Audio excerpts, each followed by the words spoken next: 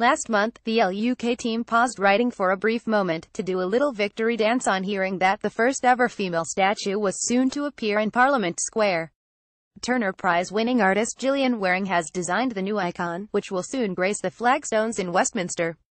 And it appears we weren't the only ones to be overjoyed, if Emma Watson's latest tweet is anything to go by.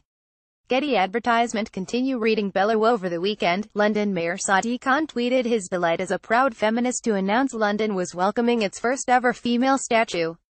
In response, the 27-year-old actress retweeted Khan's message and wrote about time too. The reply has since received over 800 likes.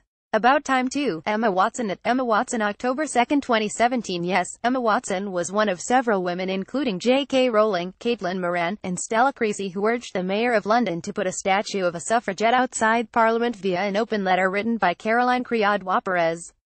Getty campaigner Criado-Perez was the mastermind behind getting novelist Jane Austen on the new £10 note, launched last month. While there might have been some disgruntled members of the public who suggested original drawings of the casting of suffragette Emily Wilding Davidson looked as if she was holding up clothes to a washing line, we for one can't wait to see the statue.